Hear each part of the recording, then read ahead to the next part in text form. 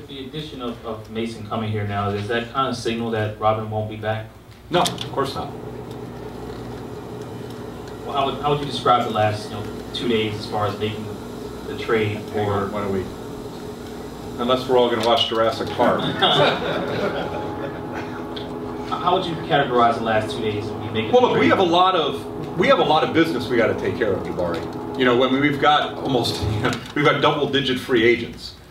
We don't control all these situations. While they're bird players and a lot of them have indicated their desire to be back in Portland, it doesn't necessarily mean that we're going to be able to retain their services. So, like I said, when you can get a young, Mason is a guy that walks both worlds, right? I mean, this is a guy who has started on a very good team. He's played on Team USA.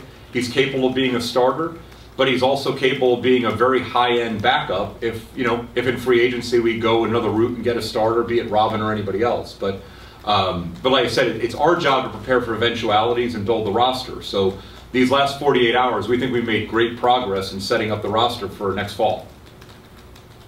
Do you anticipate Noah and Pat being involved in Summer League? Yes, absolutely. So please use microphones. Any other questions? Yes.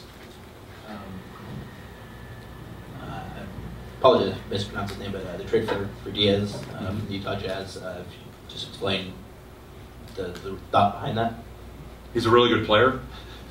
And maybe his plan going. We don't have any European rights guys. We had traded them most of their rights away in acquisitions for Thomas Robinson and Robin Lopez. We liked him as a player. Our director of international scouting, Olshey, is here. He can answer any specific questions. He'll be available to you guys for one-on-ones if anybody wants any more specifics. But he was very high on our international board. He shoots the ball exceptionally well. He's a good athlete. He's a tough kid. He's a really good player. And we just felt like it was an opportunity. We're very blessed to have an owner like Paul who's willing to put cash in play to go acquire basketball-related resources. It's not completely unique, but it's a great luxury that we have, that we can acquire basketball players without giving anything up. And to just go in with cash and buy a pick for a player like Diaz, whether he comes over this year or a year from now or 2 years from now, it helps restock our pool of talent, not just on our roster, but in terms of our rights. And Summer League for him? We'll see. He's a free agent. We'll see if he comes over. He can either come over, he can stay over. Some of that's yet to be determined. But like I said, Olshey is here. And if you have any questions about Diaz in terms of specifics, the kind of year he had in Spain, the competition level he played against, his teammates, the kind of style of play he has, Olshey is probably more educated on it than I am. Mentioned Lopez and Aldridge. What about Weston Matthews? Will you still pursue him? Guys, we're not going to talk about I can't talk about free agency. You guys have seen this. Every GM is asked about this. Every GM says we cannot discuss free agency. We cannot express interest.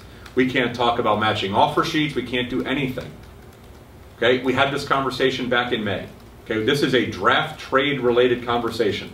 Come July 1st, you guys can all beat me up when I don't do exactly what it is you guys want me to do or perceive I should do. Until then, we're going to enjoy the fact that we've had 48 really good hours building this roster.